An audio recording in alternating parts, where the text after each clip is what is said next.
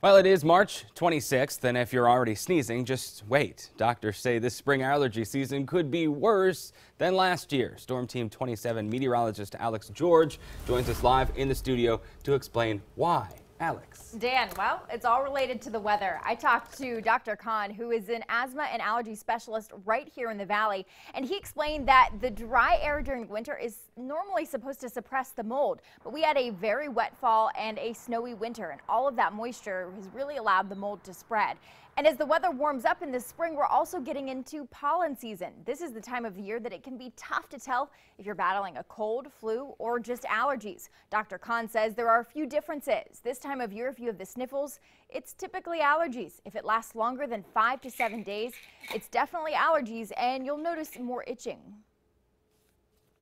The biggest problem that most people face is generically inflammation. The inflammation can happen in your sinuses, in your eyes, the back of your nose, your throat, and like I was saying, it doesn't stop there. The pollen forecast today is at a medium level, with the top allergens being juniper, elm, and maple. If you typically suffer from allergies, Dr. Khan says there are a few things that you should be doing now to help your symptoms. I'll have that information coming up at 6. Live in the studio, Alex George, First News This Morning.